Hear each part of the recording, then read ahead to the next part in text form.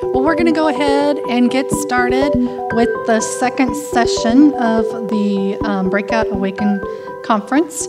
I'm pretty excited to introduce our next speaker.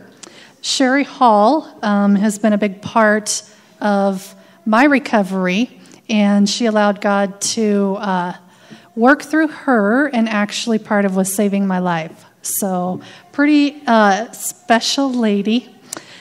She is married with 2 grown and married children, and she has a husband and has been married to Mike for 32 years. They run a small nonprofit called Project Hope, which runs Celebrate Recovery, the prison ministry, the jail ministry, and her biblical mentoring. And she also writes a blog on the kinds of counseling issues, and it's called ShariHallblog.com. There's some really good information. I've had people mention to me that they learned a lot from it, and it's affected their lives. And so without any further ado, we'll ask Shari to come up here and talk about healthy relationships. Thank you, Christy. Okay, I'm going to give you a little bit of a warning here that once I have really learned about what healthy relationships are, I cannot watch love movies anymore. It's ruined me. The other day, my husband was watching The Bourne Identity, right? And she meets this guy who just happens to be walking down the street with $10,000 in his pocket, right? What is that about, right? Who does that, right? Then the police sirens go past, and he's hiding from police sirens, okay?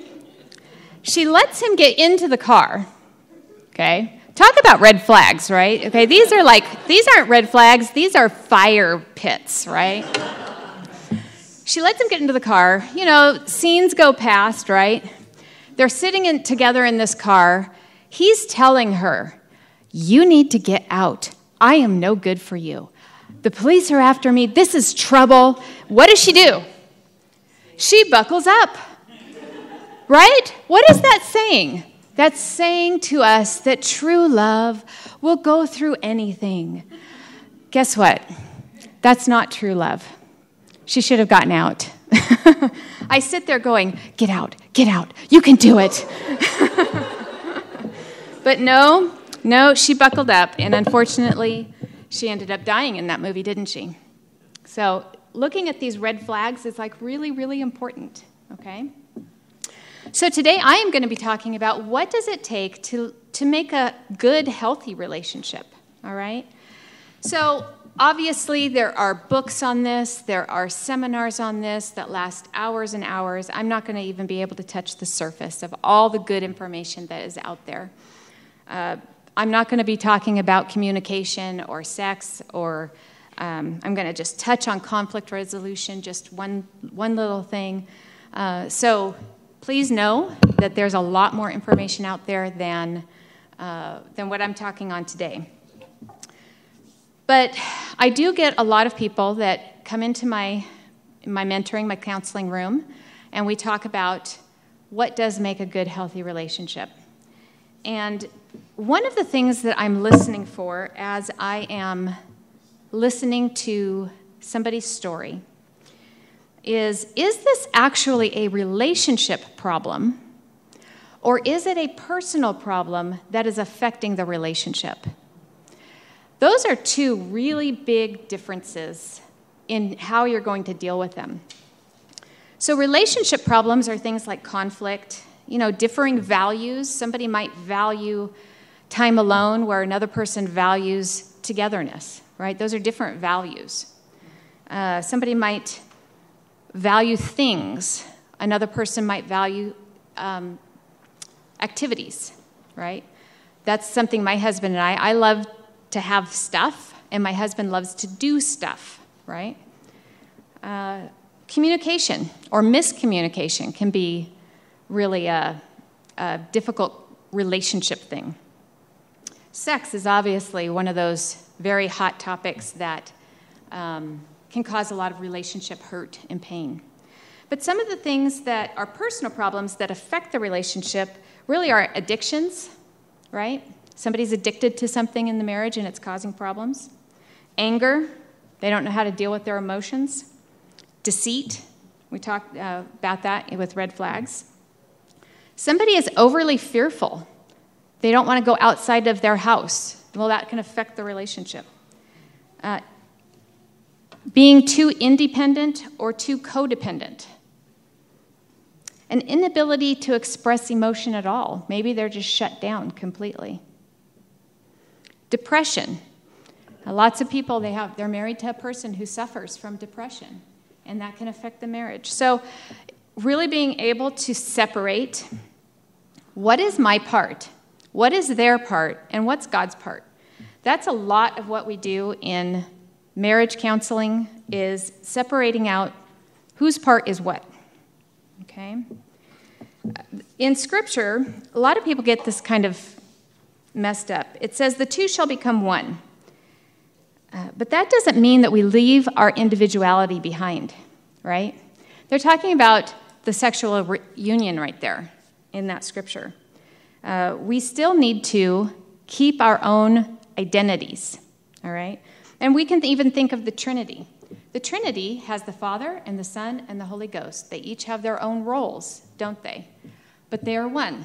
And so just because we get married does not mean that you lose your identity as who you are as an individual, all right? Relationship problems exist when I am indifferent to you or when I am enmeshed as one with you. So under-involvement or over-involvement with each other. Another word for under-involvement is neglect. Paying little or no attention, remiss in care. I don't care if you eat. I don't care if you, whatever you do. I don't care about you, right? Being indifferent. Withholding affection. The cold shoulder. That's a bad one, actually. Infidelity, abandonment, refusing to provide financial support, not helping each other out in difficult times. All of these are neglect. And then there's the other side of neglect is over-enmeshment. And this causes a lot of problems. There's two lies in over-enmeshment. The first lie is, it is my responsibility to make sure everyone in my family is happy. And I believe that I have the power to do that. The second lie is everybody in my family is responsible to make me happy. And they have the power to do that. What's interesting about that is, consequently, everyone is responsible for everybody else, and no one is responsible for himself. And so we have this emotional enmeshment that plays out in everybody's trying to control everybody else and nobody's responsible. That causes a lot of problems. So, how do we look at relationship? Okay, so the overarching concept here is mutuality. It's individuality and togetherness. And that gets complicated sometimes. Independence, I want to go do my own thing, you can do whatever you want, is not really relationship, is it? But codependence, this enmeshment, is negative to relationship as well. So we are not, here's the catchphrase, we are not responsible for each other, but we are responsible to each other, okay? I'm not responsible for my husband's emotions, for what he does. I'm not responsible for his task list. I'm not responsible to make him happy. And he's not responsible for those things for me. But I am responsible to my husband that I am going to do what I say I'm going to do. I'm going to be honest. I'm going to take care of myself. I'm going to have my own task list and do what I say. So I'm responsible to my husband, but not for him. Okay? So under mutuality, we have reciprocity. It means that both individuals contribute specific qualities essential for the care, maintenance, and repair of the relationship. They are honesty, caring, respect, responsibility, and repentance. In marriage, both individuals make efforts to grow and change for the welfare of the other and the preservation of their relationship. Both people in the relationship give, and both people receive. Power and responsibility are shared, and there is not a double standard where one person gets all the goodies and the other person sacrificially does most of the work. All right? And we see this. On the back of the handouts that I handed out to you today, I listed 50 verses that talk about one another. Okay? We are supposed to love one another, serve one another, meet with one another, greet one another, right? There are over at least 50 verses that talk about this one anothering, how we are to care for other people. All of those 50 verses do not go away when we get married and get summed up in the submission verse or the headship verse, okay? We have to look at the submission verse and the headship verse in the context of the one anothering, okay, in the mutuality of it. The second part of mutuality is voice. Voice means that in your marriage, you are allowed to make choices, to give input, and to express your feelings without fear of badgering, manipulation, and punishment. When freedom is present, we're not afraid to be ourselves, nor are we pressured to become something that we're not. Okay? So I need to be able to have my opinions. I need to be able to have my goals. I need to be able to pursue what I believe God is calling me to pursue. And we see this in, I'm going to list off several references here so you can take down these references if you want. 1 Peter 3:7, it says, live with your wife in an understanding way so that your prayers may not be hindered. You know, if you are badgering and trying to control, don't be surprised if God is not listening to your prayers. 1 Peter 4:5 says, but they will give an account to him who is ready to judge the living and the dead. We will stand before God one day, ready to give an account. I am responsible for me. I'm going to be giving God an account as a wife, right?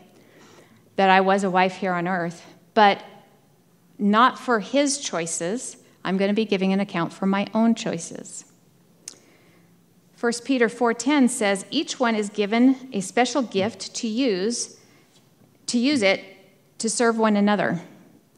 Okay? So I'm responsible to use the giftings that God has given me to serve the body of Christ, to serve my family, to serve my husband, to serve him, God, right? So that means I need to be able to make those choices to do that. 1 Corinthians 3:13 says, each man's work will become evident, for the day will show it because it is to be revealed with fire. And the fire itself will test the quality of each man's work. Okay? Again, I'm going to stand before God. This is my works that I'm doing. And Romans 14:14 says, so then each one of us will give an account of God to himself. We need to be able to speak up. That does not mean that our spouse has to agree with us. That's not what it means. But it means that I need to be heard, and I need to hear my spouse, and we need to be able to come to a resolution, which leads us to the third point, which is conflict. Now, conflict is a big subject. I actually have led an 8-week class on conflict, and so there's books written on it. There are healthy ways to deal with conflict. I just want you to know that. If you don't know how to deal with conflict, that is a great thing to pursue, okay? But I'm going to read you this quote by Dr. Powlison. He says, To be impartial, which is referred to in James 3:17, it is a quality to be able to talk about my own failings without defensiveness and self-righteousness, and also without self-loathing. Oh, it's all my fault. I'm such a horrible person, right? We need to be able to talk about our own failings this way. So neither with self-loathing, self-defensiveness, or pride, all right? And I am able to talk about your failings without accusation and condemnation. It's a way for us to talk together about what just went wrong. That is a gift to live and die for. It's a form of wisdom that God is very committed to give us, and it's very hard-earned. You only learn by its failing and then being picked up by the grace of God who gives more grace. All right, so this is really important in conflict. Most of the time in conflict, we want to win. I want to be heard and I want my way. All right? The goal of conflict is not to win. Okay? The goal of conflict is to come and to a mutual answer that both people are able to live with and be happy with. All right.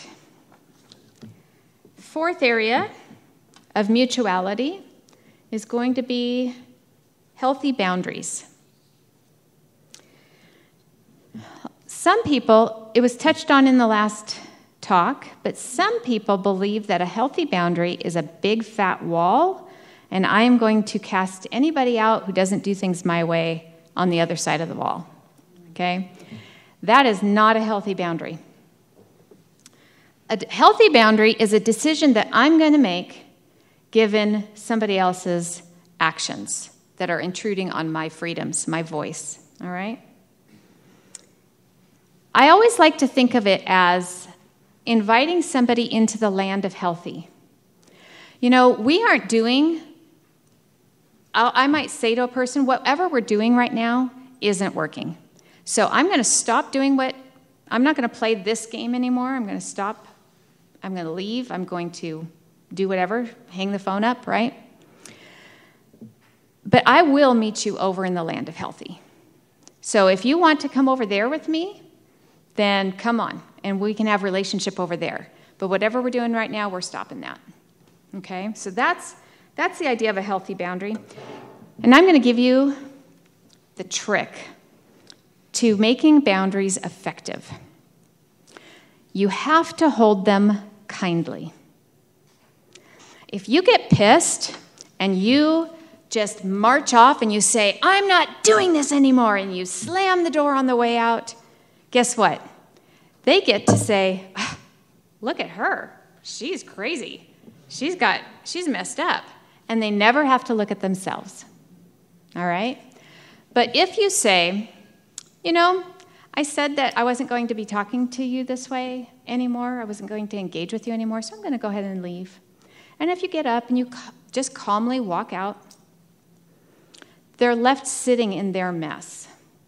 And they actually have to think about it. So it's really the only way that a boundary could actually be effective if it's going to be effective. Okay? Sometimes you can hold a boundary and it doesn't really have an effect on the other person, in which case nothing that you would have done is going to have an effect. So the only thing that I have seen that makes a bad relationship enter into a good relationship is being able to hold a boundary kindly. All right? So we see this in Scripture. We see 2 Thessalonians 3:6. Now we command you, brethren, in the name of our Lord Jesus Christ, that you keep away from every brother who leads to an unruly life, and not according to the tradition which you received from us. So he's saying, don't associate with people who are unruly, right? Okay. 2 Thessalonians 3:10. If anyone is not willing to work, neither shall he eat, right? So you've got a teenage son who's not willing to get off the couch and do anything, guess what, son? You don't work, you don't eat. There's a boundary because I'm providing the food, right? So I get to make the decision that I'm not providing food until the work is done. It's not real complicated, is it? Now, that doesn't mean it isn't hard to do, because it is hard to do. It's just not complicated. 2 Thessalonians 3:14 and 15 says, if anyone does not obey our instructions in this letter, take special note of that person and do not associate with him. Boundary, right? So that he will be put to shame. Yet do not regard him as an enemy, but admonish him as a brother. Okay? So don't get mad, right? Don't be angry in this. Just know that there are limitations here. And then, of course, we see that God provided boundaries for us in the Garden of Eden, didn't he? He said, you know what? If you eat from the tree, I'm going to have to not let you stay here. So we see that God has provided boundaries for us as well. All right. Fifth area of mutuality is manipulation and honor. All right?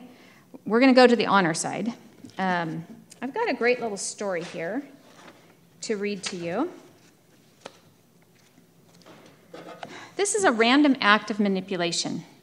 It comes from the book Marriage Matters by Winston Smith, and I highly recommend this book. It's a great book.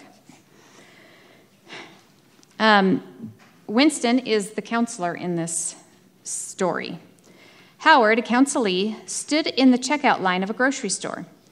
In front of him was an elderly woman dug through her change purse.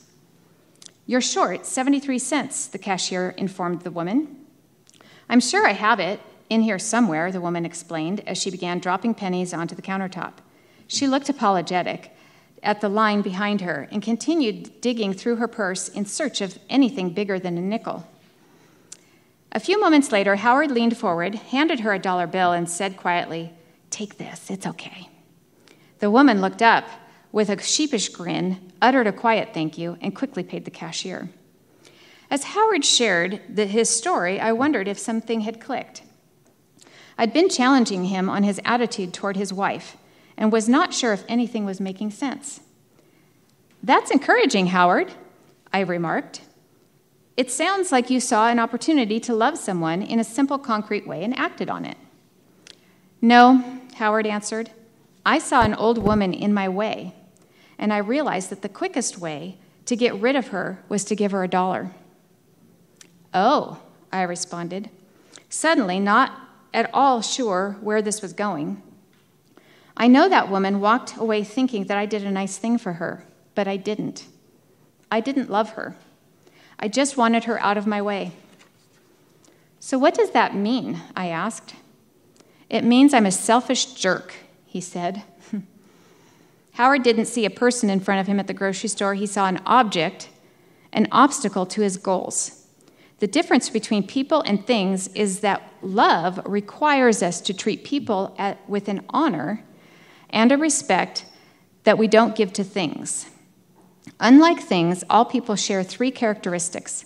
They have a unique identity and purpose, they are free to make responsible choices, and they have worth. Okay? I'm going to bet that story probably tagged all of us. I know it tagged me. Sometimes we just want what we want. And if we can even play nice to get it, what are we doing? We're manipulating, aren't we?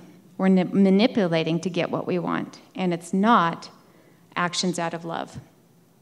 So we are going to look at this whole concept of honor versus manipulation here. So to honor is loving others as yourself. Manipulation is punishment, or it can be favoritism. Philippians 2:3 says, "Do nothing out of selfish ambition or vain conceit, but in humility consider others better than yourself." And James 3:16, "For where jealousy and selfish ambition exist, there is disorder and every evil thing." So we really do need to think through our relationships and ask ourselves, how am I being selfish in this relationship? All right, so to honor means I view my spouse belongs to God. Manipulation says he exists to serve me. Honor is you are made in the image of God. Manipulation is you're an object to be used. Honor is I give without expectation. Manipulation is I give to get. Honor is I want you to be successful. Manipulation is I need you to make me happy. Honor listens. It listens to hear. Manipulation shuts you down, talks over you. All right? In our relationships with other people, there are 3 patterns that we can actually move in. All right? One is moving towards others. One is moving away from others. And one is moving against others. All right? What's interesting about this is that we can manipulate in all 3 ways, and we can honor in all 3 ways. All right? So let's look at that. To move toward others, manipulation says, I crave for approval, affection. I can use charm, talent, or I can use pouting.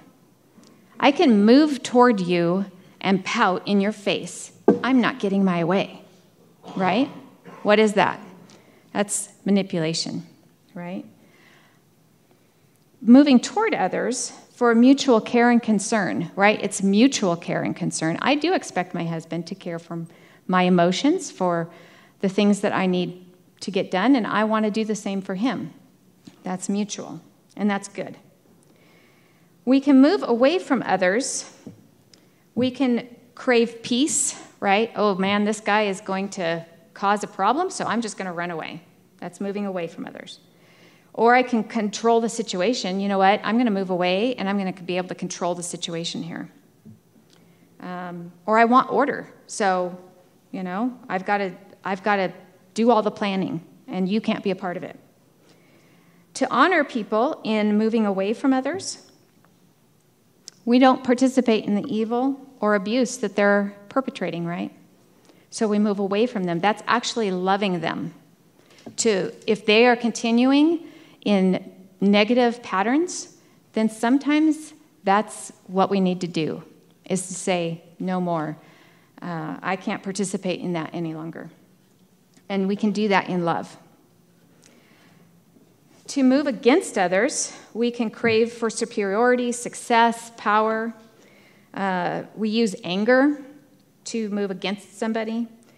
We can cause them to fail, right? There's different scenarios where you just keep setting them up for failure. We lie. That's moving against somebody. But we can honor somebody by moving against them as well. Not to that person's detriment, but to challenge sinful behavior. So there's actually going to be times when you move against them by calling the police, right? You move against them by saying, I can't have contact with you anymore, right? I guess that's moving away from others. So all 3, so it isn't the moving towards others, away from others, or against others that's wrong or bad. We need to be able to use all 3 of those, but using them to honor people, not to manipulate them for our good, for our interests only. All right? So those are the 5 different patterns or topics under mutuality. Basically, we want to be able to, in any healthy relationship, this is the starting point, right? There's lots of things to be talked with about after regarding healthy relationships, but this is the starting place that we're going to consider each other mutual fellow heirs in Christ, fellow people who have goodwill towards each other, wanting the best. And from there, we can begin to talk about communication issues or other things of that nature. So, I am ready for any questions. He's typing them into the computer now. Oh, there's my quote. I'll read it. Remember, love doesn't mean being your spouse's yes man, but rather being determined to do what's best for him. That doesn't always make other people happy. Okay, so our goal isn't to necessarily make our spouse happy, but our goal is to do the absolute best for them. Okay.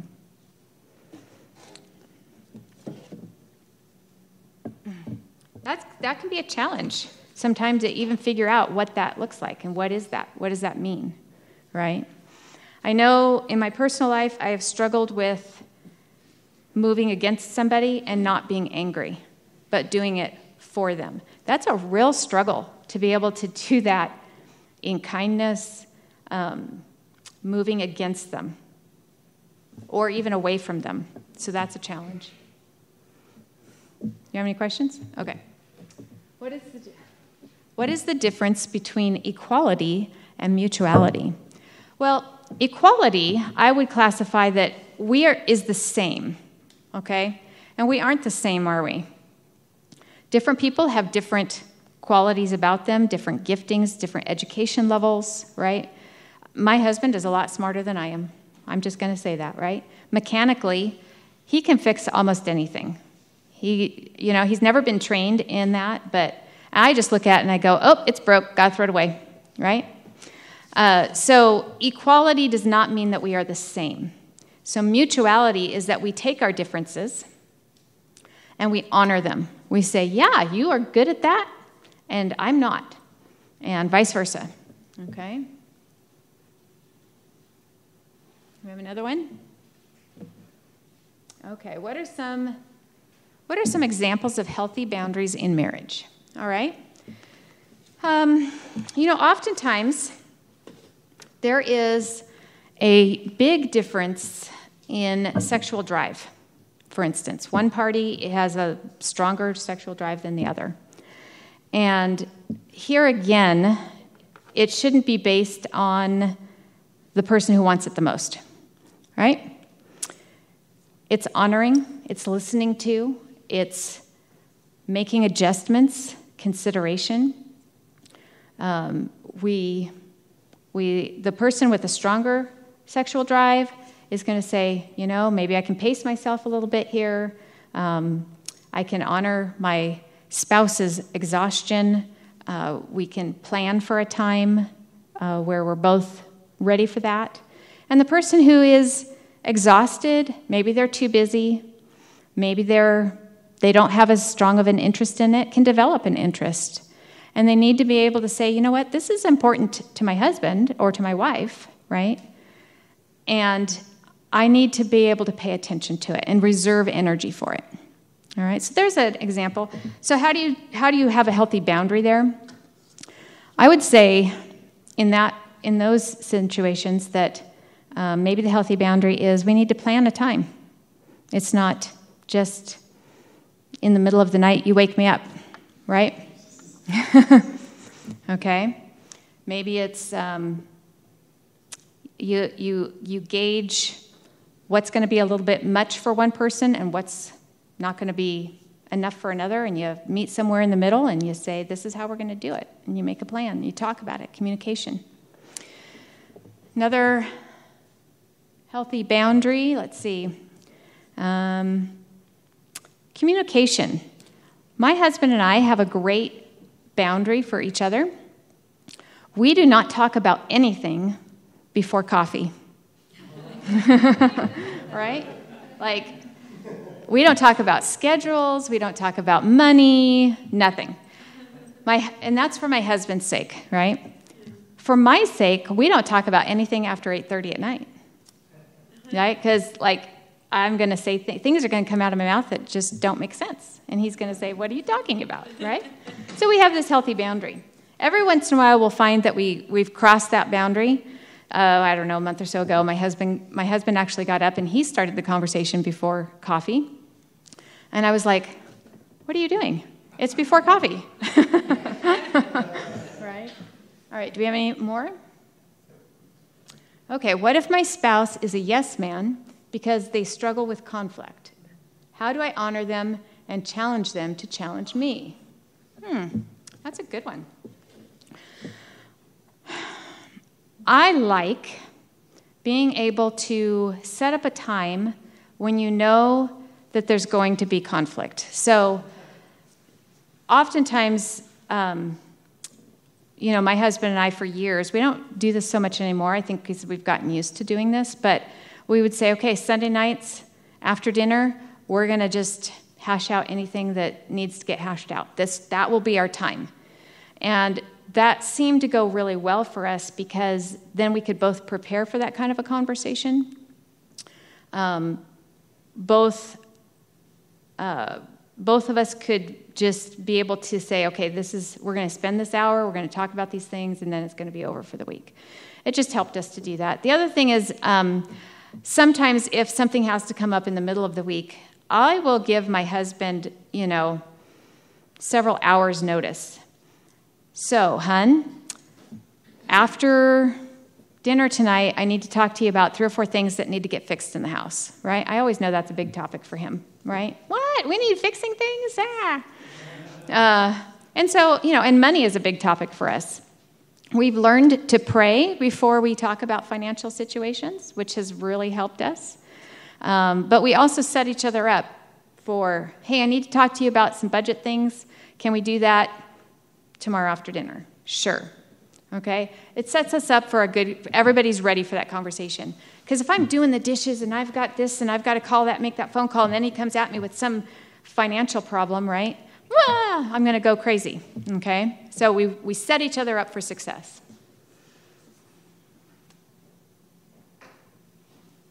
What if my husband is doing something unhealthy but not evil? Is it okay to resist him? Ooh, that's going to be a hot topic. Well, you certainly don't have to participate in it. It's not evil, meaning I'm going to guess that there's no Bible reference to it. Not evil, but it's unhealthy. To a certain degree, I think you have to let your spouse do unhealthy things and suffer the consequences of that themselves. And I'm thinking of things like, drinking too much soda, right? Or not exercising, right? Or those kinds of unhealthy things, right? Maybe if they have an overt anger problem, that's unhealthy. But that would seep on me, I would think. And then I can have boundaries in that set, If it's something that's unhealthy that's kind of dripping on me, I can have boundaries in that. I'm not going to participate in it. I'm not going to stay in the house when that's happening.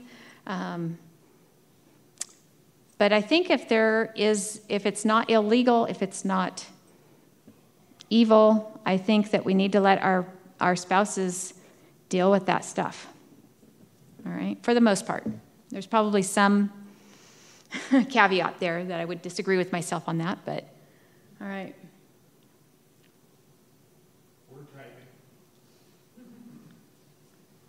What's that? Oh, you're typing? Okay. Yeah. Okay. What is the one thing to have a healthy relationship? What is the one thing to have a healthy relationship? Well, I think I talked about it today. It's mutuality, right? It's respecting the other person as an individual and being responsible to them, not for them. I think that if I was going to sum it all up, right, that'd be the number one.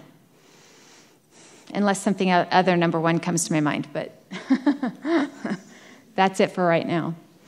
Any more? I think that's it. Okay. All right. So that is healthy relationships. Thank you for joining us today. We appreciate you coming out and hearing these things. If you have any other questions for Claire, Peter, or myself, we'd be happy to answer those afterwards. And hopefully, we're going to be planning a bigger conference in the spring, so you can stay tuned for that. And so thanks for joining.